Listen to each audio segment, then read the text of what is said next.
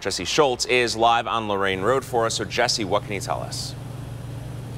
Yeah, if your morning commute involves Lorraine Road here in Fairview Park, you're going to need a different route because right now all lanes are closed. You can see Fairview Park police still cleaning up the scene, gathering information. But here is what we know. The silver car that is horribly mangled, that car was driving westbound on Lorraine. Officials say the driver crossed the center line and hit the tow truck driver head on. The driver of the tow truck was loading another car in the back, but the impact trapped him between his car and the car he was loading. Police here in Fairview Park witnessed the entire thing.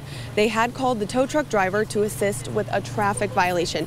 The only thing we know about the two involved right now is that they've been taken to Metro, so we're gonna keep you updated on the situation throughout the morning. But again, all lanes here on Lorraine are closed. Live in Fairview Park, Jesse Schultz, News 5. Okay, Jesse, thank you.